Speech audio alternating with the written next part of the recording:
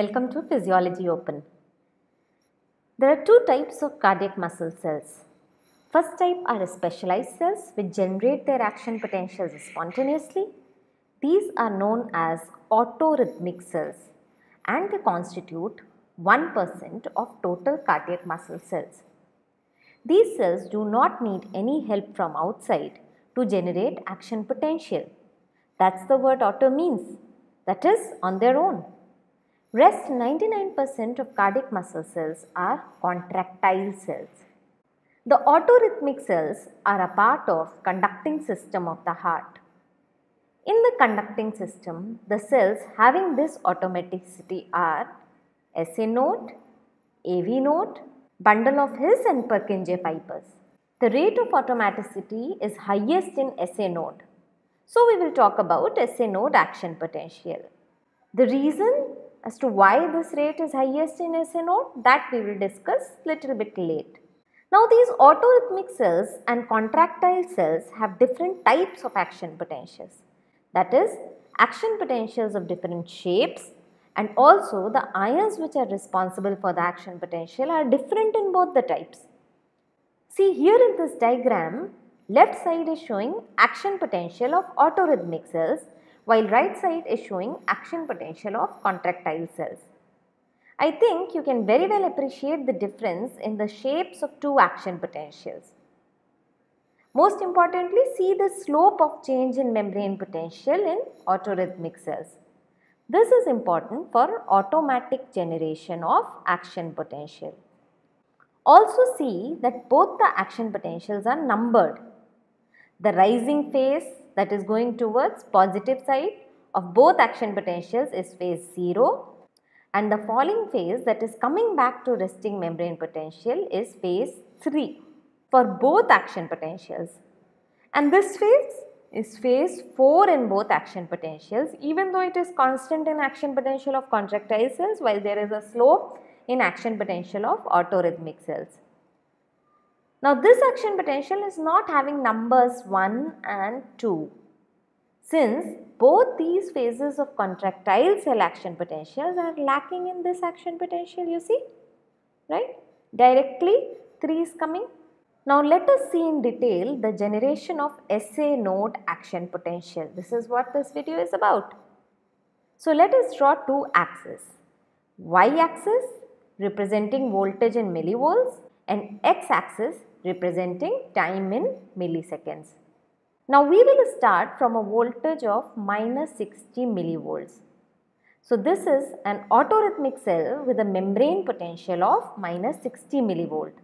Now what happens is there are certain channels on the membrane known as HCN channels, that is hyperpolarization gated cyclic nucleotide channels which open at this potential. Now these channels are permeable to sodium ions.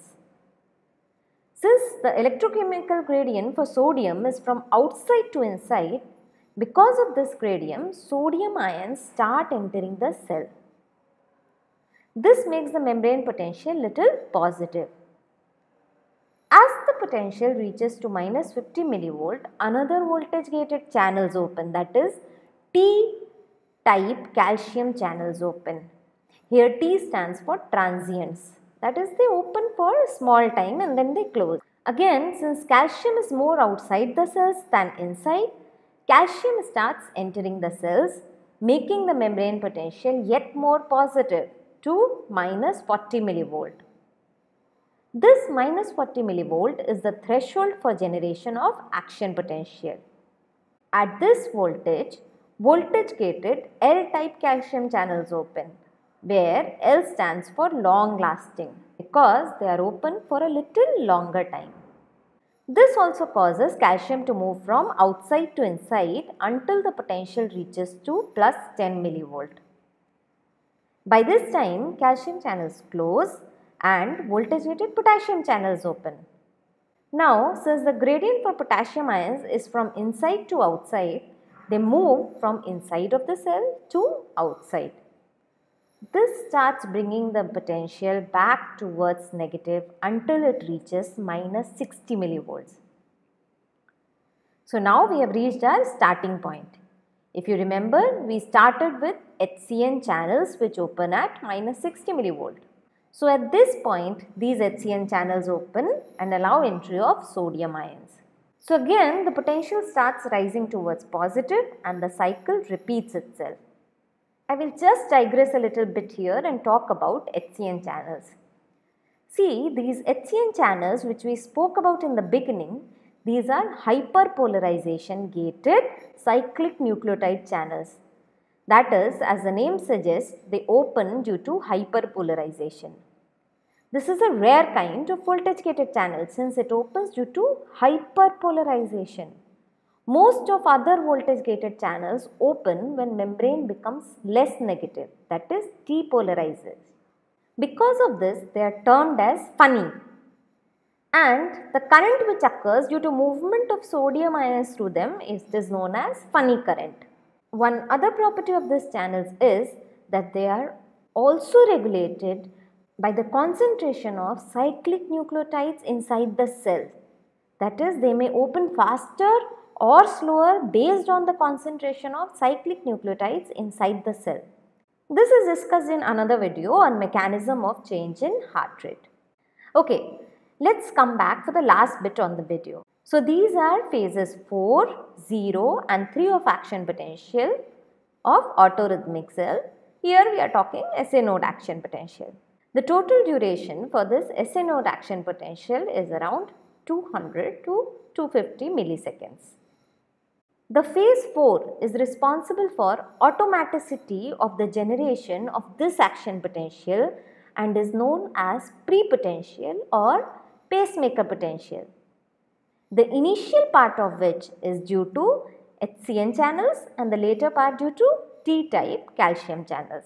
The slope of the pre-potential is responsible for changing the number of impulses which can be generated in 1 minute. If it becomes steeper, more number of impulses will be generated per minute, and if it becomes less steep like this, lesser number of impulses will be generated per minute. Different autorhythmic cells have different slope of this pre-potential. That is, the rate of generation of impulse differs for different autorhythmic cells. Secondly, since each impulse leads to one heartbeat, this slope will determine the number of heartbeats per minute, that is heart rate. The details of this concept we have discussed in another video which you can check out here. Okay, thanks for watching the video. Do not forget to subscribe to the channel Physiology Open. Thank you.